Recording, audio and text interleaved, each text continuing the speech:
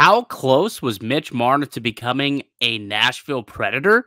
We'll discuss the report and more on today's edition of the Locked On Leafs podcast, part of the Locked On Podcast Network. It's your team every day.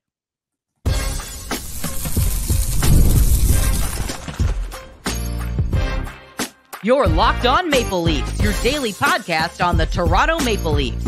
Part of the Locked On Podcast Network, your team every day.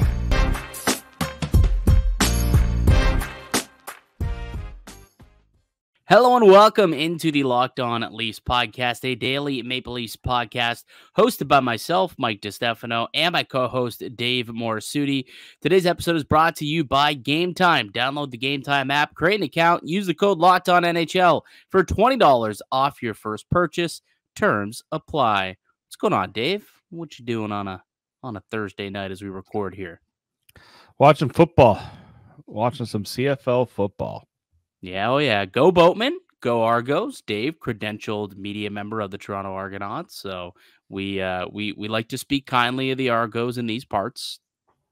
Right? I mean, there's not many people speaking highly of them in these parts, so someone has to. Well, there's just not many people speaking of them in these parts, highly or low. Very fair. People, you're missing out on a team that actually wins in Toronto. Honestly, though, 2 years ago was a great championship run. Last year, fumbled the bag there in the East Final. We'll see what they can get up to, this year. But with the Leafs kind of sucking every first round every year, you got the Raptors heading to a rebuild. I don't know what the hell's going on with the Blue Jays, but they're unwatchable. TFC can't win a freaking match to save their lives either. You really just got the Boatmen as like the only half-decent, successful Toronto sports franchise. I guess the Toronto women's hockey team at the PWHL, that team was great as well this season. But right now, it's pretty much just TFC or bust, I suppose. That being said, we do speak on the Maple Leafs here on the Locked On Leafs podcast. We really should kind of get a Locked On CFL show. We should talk with David Locke potentially about getting one of those bad boys started. I know you know a few people who'd be interested in getting that going. But here on Locked On Leafs, we talk about the Toronto Maple Leafs, and there was a very interesting report that I want to dive into right here, right now. And according to Nick Kypreos, who very reliable source, obviously former NHLer, hosts a show on Sportsnet, writes for the Toronto Star. I don't even know if we could call it a report, but he kind of does like a rumblings piece, every week that he does for a weekly column in the Toronto Star. And one of the rumblings, one of Kipper's notes that he had in this week's column was apparently Ryan O'Reilly was pushing hard for the Predators to trade for Mitch Marner ahead of free agency and that free agent spending frenzy that the Preds went on. That's interesting on a couple of fronts, I would think, Dave. I'll let you kind of talk first, and then I'll come in with my thoughts on it. I mean, it was just very interesting for a couple of reasons. One, we kind of heard some things when Ryan O'Reilly left Toronto that weren't exactly complimentary of the group that he played with. So that was very interesting. But I think it also kind of just speaks to what he thinks the Nashville Predators needed, which is this is a team that struggles to generate offense. When Ryan O'Reilly literally joined the Leafs, it only took a few games for him to score a hat trick playing on a line with Mitch Marner. So I think there was a bit of this guy will definitely help our offense. I've played with him. I know what his commitment to his two-way game is like. There's a clear need, and our team has a boatload of cap space. Let's go and get it done. And didn't happen because they decided, let's go and just grab every top free agent that's on the board. Which, that cost them nothing. That cost them just cap space, not the multiple assets it would have took to acquire Mitch Marner. Instead, they said, we'll just go get, Steven Stamkos, Jonathan Marchessault. Who else? Brady Shea on the back end to replace Ryan McDonough. They just went big game hunting, and we're clearly the quote unquote winners of free agency when you talk about a team that improved the most with their free agent additions. And they were able to add offense without having to give up anything. And so they obviously went that route instead of trading for Mitch Marner. But you kind of hit the nail on the head there. The first thing that went through my mind was I was under the impression that Ryan O'Reilly. I know that there was the one quote about how the media, the fishbowl within the media was maybe a little much, and that was a reason why he didn't necessarily love it here in Toronto and why he wanted to go elsewhere. Just the media was a bit too much for him. But didn't it also seem, and I know this is the issue sometimes with trying to read between the lines sometimes, but it did feel like he thought that the team just couldn't get it done. Like it just did seem like he felt like this team was not going to be able to get over that hump because of who was there, what their mentalities were, and the fact that the Maple Leafs just seemed to crumble in the come playoff time every single season. Now, Ryan O'Reilly was on the one team that did win a round. I will acknowledge that, obviously. So we did see them win, and I'm sure that meant something to them. But I do think it's fascinating that he was pushing hard for Mitch Marner. And if Ryan O'Reilly, a guy who knows what it takes to win, especially in the playoffs, he's won a cup before, Conn Smythe winner, absolute warrior. If he was pushing hard for Mitch Marner, I mean, does that change your tune a little bit for how much Leafs Nation has been trying to push out Mitch Marner? Maybe in a way. You brought up the point about, trying to get it out of the bottleneck that is like the Toronto media. I also wonder if Ryan O'Reilly kind of is like, if we can get this guy outside of Toronto, get him into a market maybe where he's a little more comfortable and can be himself, we could really see him flourish. I wonder if that is part of it too. And I think that's where a lot of people are kind of thinking, this is where like there's some fans who are, especially the ones who don't want to see Marner get traded, because they're going to say, well, you watch Mitch Marner get traded to a Nashville, to a Vegas or a whatever team, and he just goes on a tear because guess what? He doesn't have to deal with the scrutiny that he's gotten in Toronto. And I'm one of those fans. Now, Yeah. I also am on record saying I would be okay with that happening, because if it's not going to happen here, at least let them go light it up somewhere else and not, keep holding this team back. Both parties could prosper. I am on record saying that because I do think that if he got out of this market, the pressure is relieved. Maybe he does kind of turn into that same player that we've watched in the regular season, be an all-pro right winger 2 times. Could that guy translate into the playoffs without gripping his stick a little too much, without thinking too much, and being, in the pressure-packed city that is Toronto here, this little sardine can of a hockey market. So, it's very conceivable that Ryan O'Reilly had the exact same thoughts, and he's like, hey, if we can get this guy pennies on the dollar, I know the talent that is inside there. And if we can get that in springtime, boy, we've got ourselves something. We've got a player here. So I do think that it's very interesting that Ryan O'Reilly, of all people, was pushing to bring in Mitch Marner into Nashville. And it did get me thinking, like, what do you think a trade would have looked like if that were the case? Like, we've always kind of talked about possibly a trade package with those two, surrounded by like a UC Saros and Mitch Marner. Like, what else would have had to be included? Would Saros have even been an option? Like, they did re-sign him, so they clearly wanted to bring him back. Maybe it's Askarov who could have been part of the deal. Yeah. Like, what type of trade do you think we would have been looking at? Well, I think like with the trade, with the signing of Saros, like everyone's kind of like, all right, when's the trade for Askarov going to come down? Because that's a player eventually who's going to want to be a starter, and he's not going to be a starter as long as Saros is making what he's making there.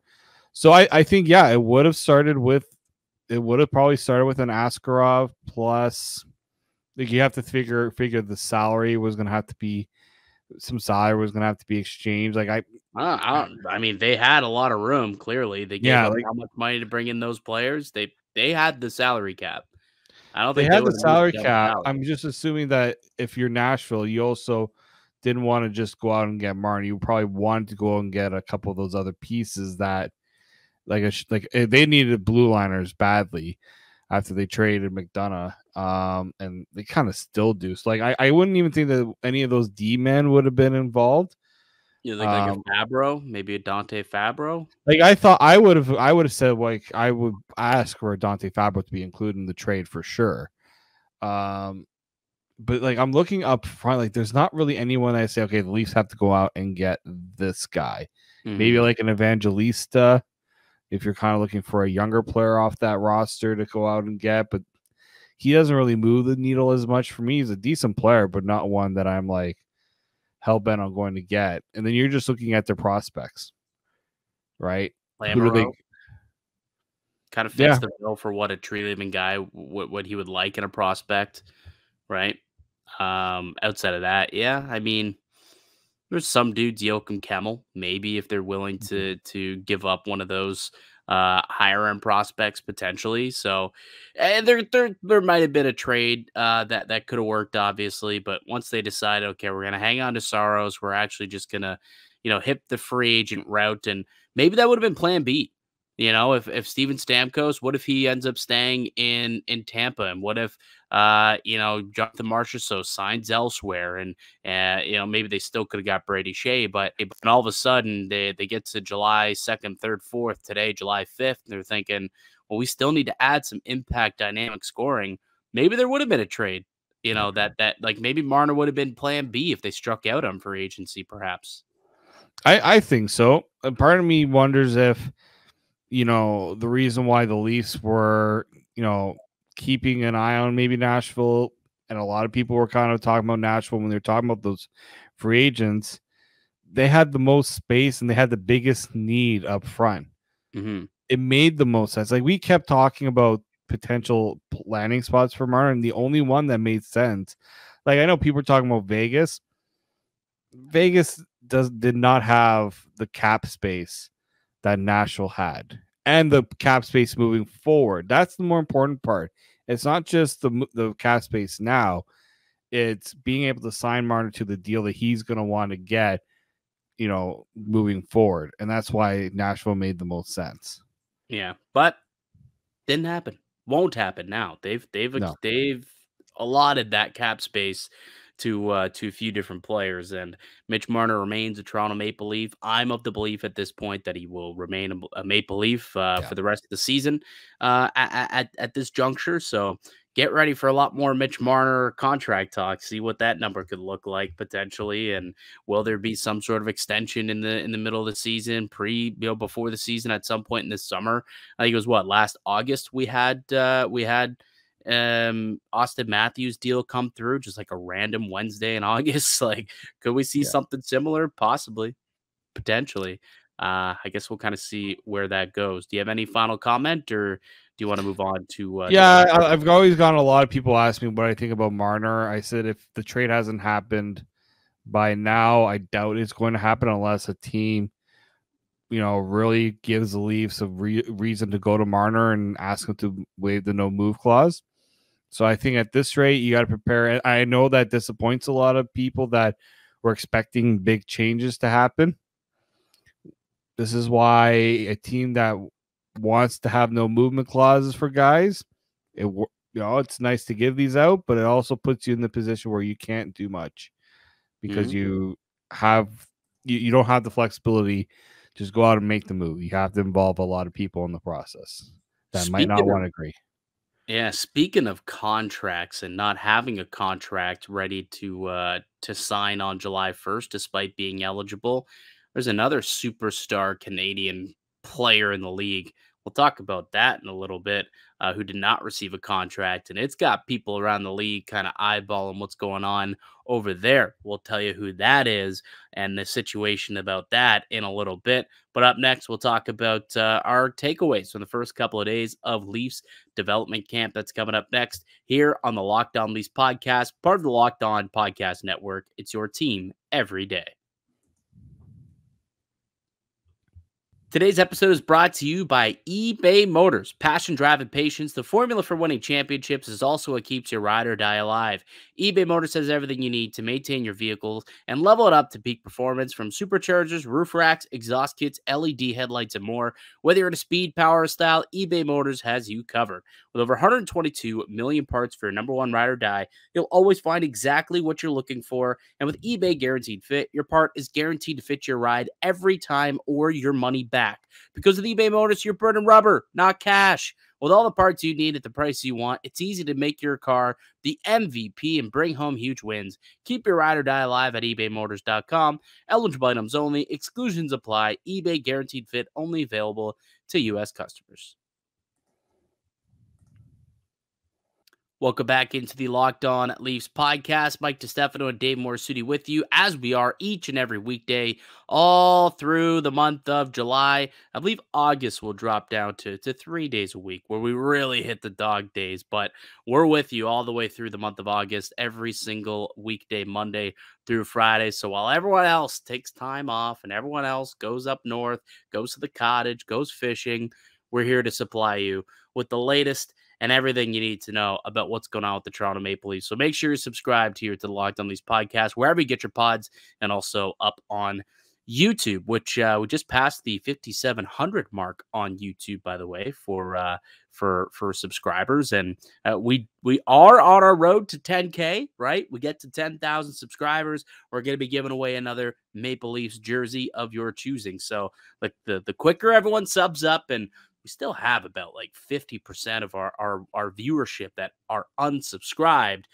We could get to the 10K a lot quicker, and y'all could get a jersey a lot quicker if you subscribe. So go ahead and do that if you would like to. That would be much, much appreciated. Leave a comment down below. Your thoughts on the Maple Leafs offseason so far. Would you have wanted Mitch Marner to get traded to the Nashville Predators, or are you okay with Mitch Marner returning to the Toronto Maple Leafs next season? Let us know down below.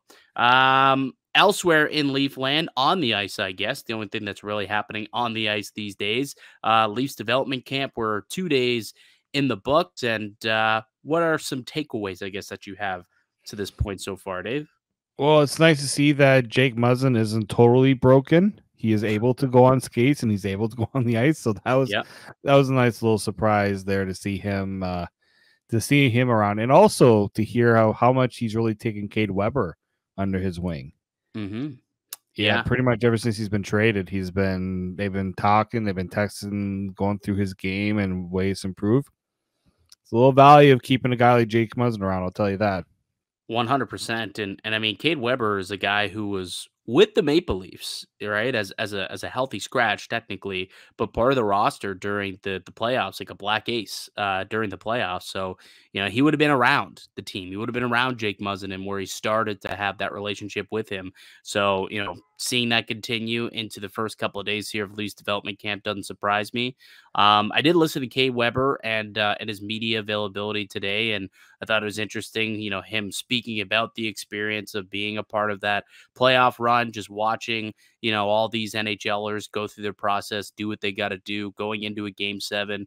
Said he really enjoyed that experience, obviously, and hopes to one day be in their footsteps and play, you know, a high-level playoff game like that. Hopefully, he could be part of a winning team in a Game 7. Talked about learning better nutritional values this week, which, you know, we always talk about Leafs development camp, and we talk about the on ice, like, oh, what are we seeing on ice? But there's a lot of off ice things that they learn about. Like, they just learn how to be pros, right? How to take care of your body. You know, media training is part of these Leafs development programs as well, which I think Ben Danford, by the way, go listen to his media. He's trained already. Like, this guy already sounds like a future captain. Like, he sounds like John Tavares. It's weird. It's super weird how, like, he's mastered media training so quick. Oh, it's done right from when they're in, like, the junior hockey. I especially with the junior hockey players, I've noticed that. True. Like, I interviewed Evan Bouchard when he was drafted by Edmonton. It was still a London night. And, like, just... Yeah. Quick answers. Quick answers, glass wall. Like, you were just like a brick wall trying to break him down to get something out of him. Like, I understand why they do it. You know, but it's also like, let these guys have a bit of personality. Like, Easton Cowan is a little better at it than some others. Well, I'll tell you about someone who's got a whole bunch of personality. Victor Johansson, not a CHLer, obviously, played in the Swedish Junior League out there. He was at least 4th round pick this year. He's, a bit of a smaller guy, 6'1". He's got size, but Hockey DB came in at 143 pounds is what his elite prospects page says. And I wasn't sure if I believed it. And then I was listening to his media availability today, and someone flat out asked him, "What are you weighing at right now?" And did you hear the number? Did you hear the answer, Dave? I actually didn't hear the number, so I'm glad I'm going to get it from you. I know you've been very keen on this. Well, I mean, it's Brad Treliving. Like, when you see a 143-pound defenseman gets drafted by Brad Treliving in the Maple Leafs, it makes you raise your eyebrow, right? Like, you start going all Dwayne The Rock Johnson on you, and you're just not sure what the heck's going on. Was it a typo? Well, no. He's currently weighs 147 pounds. That's what he said today. I'm currently at 147 pounds today. The plan is to put on a lot of weight. Plan is to eat a lot over the summer. Maybe he could eat some more PB&Js. Now, if you saw Jalen Hyatt of the New York Giants said that he's scarfing down PB&Js as his like midday snacks, a couple Uncrustables down his gullet to try and put on some weight. Maybe Victor Johansson's going to try and do the same thing to try and bulk up from 147 pounds. It's a lot of PB&Js, man. Lots of PB&Js, a lot of them. I will say this, though. Someone asked him about his family, and he was talking about how his brothers are big boys as well. So his brother's like 6 foot, 6'4", 200 pounds. So I think the Maple Leafs kind of are banking on family genes eventually coming through here for Victor Johansson and this selection. They're not banking on him being a sub 150-pound defender for much longer. Now that he's, going to be 18 years old pretty soon, they're hoping that he hits that growth spurt at some point in the next year or two. And he does kind of fill out like his brother did. Like, he's 6'1", so he's got decent size. He's not like undersized in height terms. He's an average heighted NHL player, but now he's got to add a little mass to that frame. So that's what Victor Johansson wants to be doing over the course of the summer. That's his goal, obviously. And two things also I want to acknowledge about him. Dude was all smiles. He was so happy to be there. Just seems like a really good kid, like super happy go lucky kid. And I found out why about midway through when someone asked him about his draft experience. The kid, I don't know how to take this. Like, you look at this as maybe even a shot at the scouting staff or at Brad Treliving, but the kid literally said, like, I didn't even know if I was going to get drafted or not. Like he flat out came out and said that, probably because of his size and because he'd played in like, a tier 2 Swedish junior league. Like, not a lot of people got out to go and scout him, I'm sure. So he wasn't even sure he was going to get drafted, let alone gets taken in the 4th round by, the hockey mecca, the biggest hockey market in the league. So he was all smiles. It was really cool. He's happy to be there, obviously. And I became a Victor Johansson fan today. I will say that. I'll be rooting for the kid. Hopefully he puts on some weight and eventually does show up to Maple Leafs camp, one of these years and competes for a spot and hopefully gets to the NHL someday. And then we heard from Haley Wickenheiser talking about Easton Cowan. Why don't you tell the good folks listening what she had to say about the Leafs' #1 prospect? Yeah, I mean, he obviously probably the prospect that made the biggest jump in terms of progress and development over the last year. So obviously, talking to someone who's been watching that development closely, what are the chances that we see Easton Cowan make a push for a spot on the Leafs next year? And this is Wickenheiser's response, courtesy of Mark Masters. He's going to make a push. Always hard to take that jump from junior. That's a big step, but he's proven everybody wrong at every level, so I don't put it past him.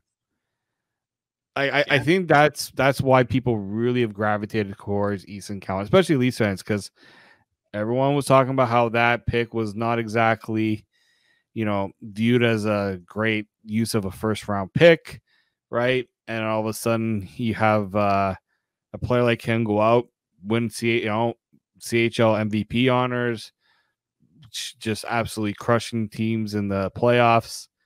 What did he go? Like 30, he had like a 34 game 36. point I think it was like 36 game point streak. Unreal.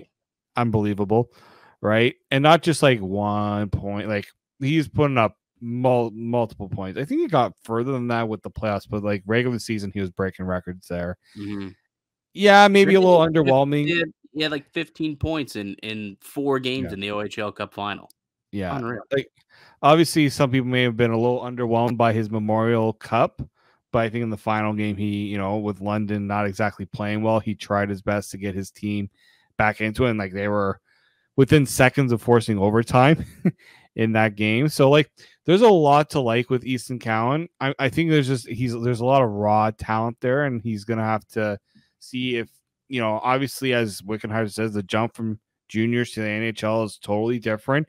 Yeah. You're not going up against junior players, so that is something that I'm sure just trying to temper those expectations a little bit there. Yeah.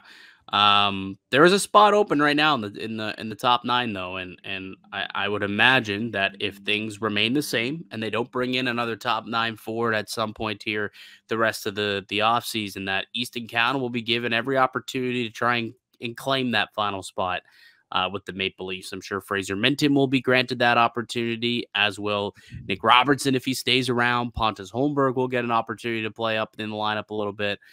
We'll see what happens with all of these young players. Alex Steves probably as well, I would imagine, once he signs his RFA deal, might get a chance too. So lots of decent prospects for the Maple Leafs who will have an opportunity later on this season. All right, on the other side, is Crosby's future in Pittsburgh in doubt? We'll discuss that next here in the Locked On Leafs podcast, part of the Locked On Podcast Network. It's your team every day.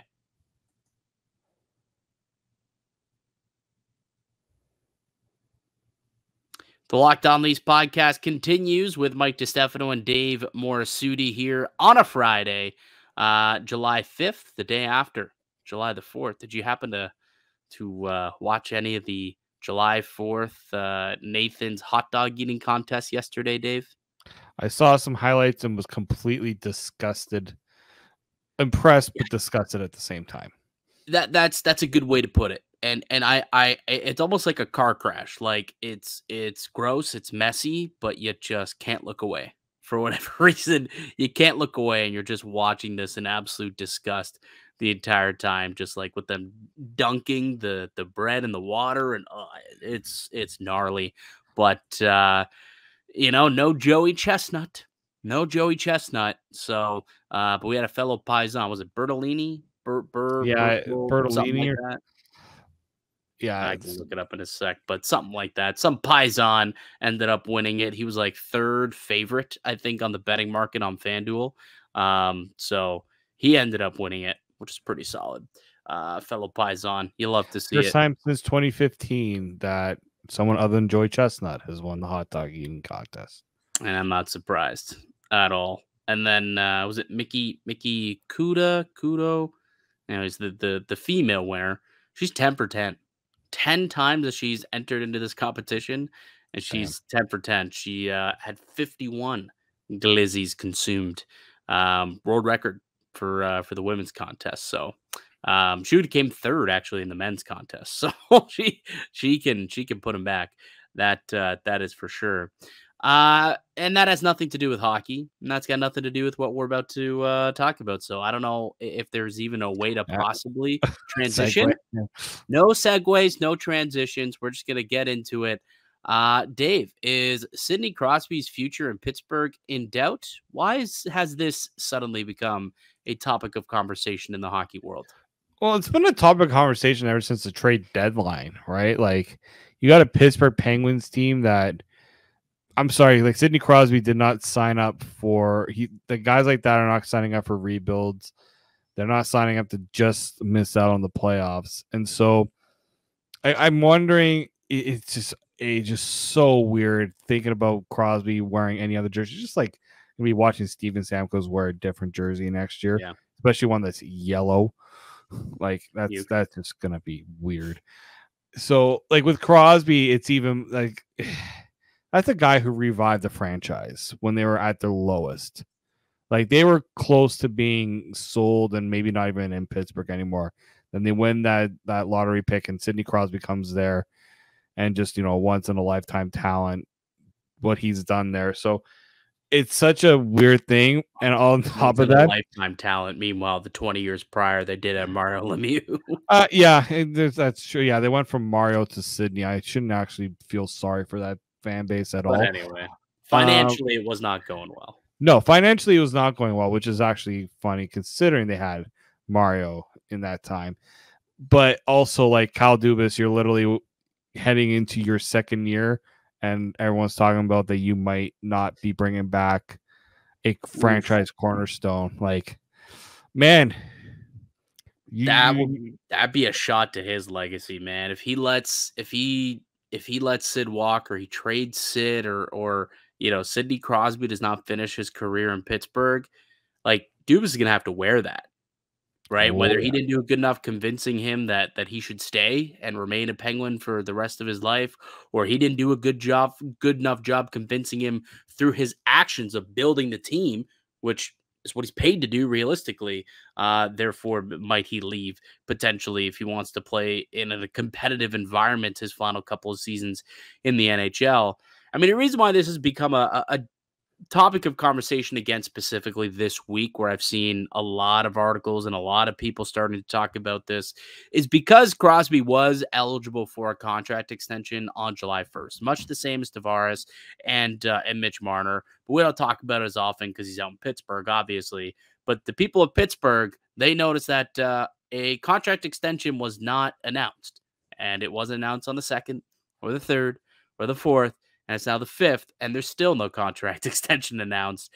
And again, to go back to Nick Kypreos' piece in the Star, another one of Kipper's, notes or whatever, did mention that he is of the impression that, Crosby isn't in any rush to sign an extension.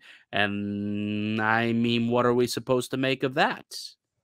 Is this like, I didn't like what happened this free agency, therefore I'm going to let things play out before I commit here? Like, what could this possibly mean? Or are we maybe overblowing this whole situation? I mean, it's very like a player like that. Like, you look at all the other extensions that we've seen, like with Saros, Slavin. Trying to think who else would have gone. I don't know if anyone else got a line from Hedman. Right, Hedman. Like, that's where I'm like, he's your most important player, and he's still playing at a high level. Like, this seems to me to be more of a Crosby thing than it is a Penguins thing, right? And we've heard the rumblings about, would he want to go and team up with Nathan McKinnon in Colorado, which I don't know how the heck that's going to work, considering that team barely was able to do anything in free agency with little to no cap space. So I do wonder if Crosby's really just, what? I'm not ready to commit to anything because I don't want my best, like my final years to be seen as like kind of dragging along. And that's why I think Malkin was trying to get paid a little bit, but he's, he was kind of in a similar boat. Chris Letang, you got those three guys. And I remember Kyle Dubas saying, like, we're trying to keep the window open for these guys and also look to the future. And I'm just like, Kyle, you can't. One or the other. Poop or get off the pot. It's Washington's dealing with the same thing. Chicago when they had Washington, but at least Washington is going for it. Like, whether or not that they are cup competitive, I mean, that's probably not, but they at least have the makings of a team that can compete for a playoff spot. Like, I like what Washington did this year, actually, to kind of insulate Ovi. And maybe even if you're Sidney Crosby, what are you thinking? Like, well, Ovi's having his owner and his GM go out and make all these additions to try and help him and help that team keep his window open. What the hell is my GM doing? He got me Kevin Hayes, Sebastian Aho, the not good one, the defenseman Sebastian Aho, like Matt Grzelcyk, Blake Lizotte, Anthony Beauvillier. These are the additions that was made by the Pittsburgh Penguins this offseason and at the draft for Kevin Hayes, and then the others at free agency. That's a far cry from the Mangiapanis, the PLDs, the Matt Roys, Who else? There was another big signing that they made, or acquisition that the Washington Capitals made as well. Logan Thompson they brought in to kind of shore up the goaltending as well. So like that's a team that's doing stuff, right? The Penguins, it's just I don't know, not a whole lot. Like they trade out Riley Smith, they let Pierre-Olivier Joseph go, Jeff Carter retires. Like they just kind of just swapped a couple of guys out as trying to trade Tristan Jarry. Right, like I don't know. Like I don't, yeah. Like this is like I could see why Crosby's like why. Like I understand there's like some people be like, oh, you've been there your whole career, you're just gonna kind of up and leave. But Pittsburgh could also, I don't know if with his trade situation, like they could just up and be like, oh, might as well trade you and get something back. Like I know there was like I wonder if there was a little bit of maybe Crosby wasn't too happy to also hear his name out there. Right. Well, I mean, I don't know. That's also like media speculation, just kind of putting two together. It's not necessarily Crosby being shopped. I don't think that Dubas would ever shop Crosby without Sid saying, "All right, I want to go somewhere," similar to kind of what happened with, Patrick Kane a couple of years ago. I'd imagine that it would unfold very similarly if that were the case. And I'm just spitballing here, Dave. Just spitballing. Doesn't mean anything, but next season, Sidney Crosby doesn't sign an extension, becomes a free agent on July 1st. The Leafs could have a lot of cap space next July 1st. I think there's a couple players that also will be expiring contracts on that same day. Could free up some space potentially for him to maybe wear the blue and white. I'm just spitballing. I'm just saying. I mean, if you're gonna go out and break your trend of not being able to get the job done, go and get the guy who's gotten the job done multiple times. I don't hate that plan. Also, especially because we know that there's another team in Canada that would love the opportunity to get after Sidney Crosby, and I've been hearing this for years. Even though the guy's still under contract, the damn team, that's the one in Montreal. Is apparently Vancouver also, like there's some interest. Crosby would. I just like how there's all this potential interest in Crosby, and the guy is like he might just be like, I'm gonna retire. I think there's there's like a 5% chance that he goes somewhere. Like there's a 95% chance that he retires a Penguin. I think this ultimately gets resolved, and he's gonna retire a Penguin, stay in Pittsburgh his entire career, and he's gonna be a god. They're gonna obviously put his number up in the rafters the second he retires, going directly into the Hall of Fame. Should be the second he retires.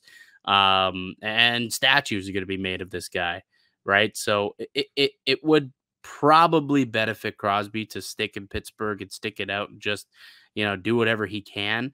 But that other 5% chance, though, I'm here for the chaos. If he does leave, I think it'd be interesting. I don't think Toronto is a 0% chance of being in on those sweepstakes if it does become a reality. That's all I'm saying. That's all I'm saying, Dave.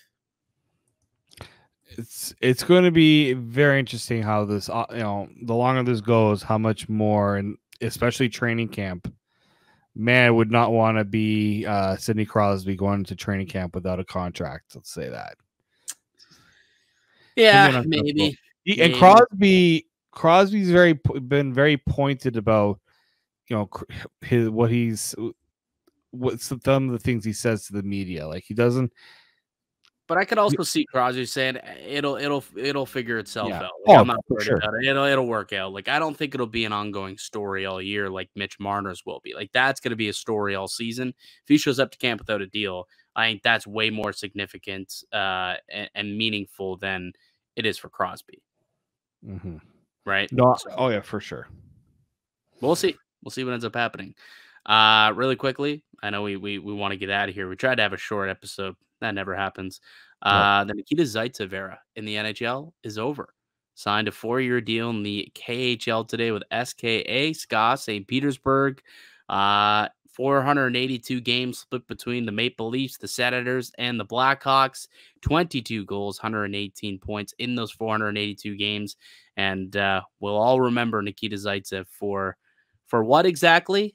Nothing outside of that monstrous contract he got for one decent season.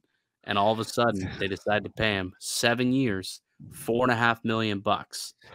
Good old Lou, man. If Nikita Zaitsev owes one person for base for setting him up for life, that is one Lou Lamoriello. Lou Lamoriello, little Mike Babcock. Babs was a big Zaitsev guy too, if I recall correctly.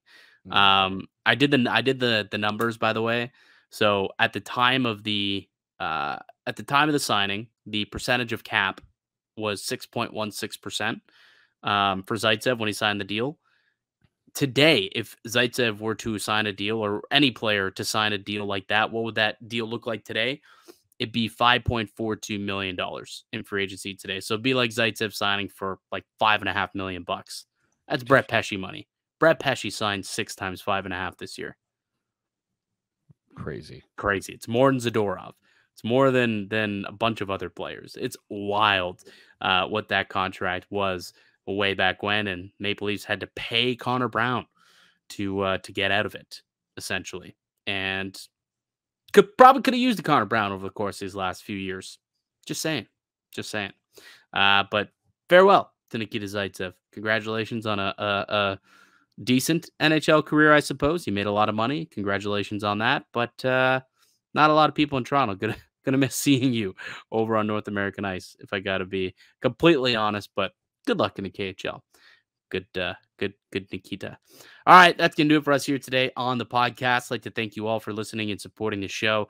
You could subscribe to the Locked On Leafs podcast on all platforms and receive daily Leafs content. Follow myself on X at Mickey_Canuck. Follow Dave at D_Morassutti, and follow the show as well at Locked On Leafs. We'll be back with another episode for you guys on Monday. Enjoy the weekend, folks. We'll reconvene again on Monday. Until then, keep it locked right here on Locked On Leafs.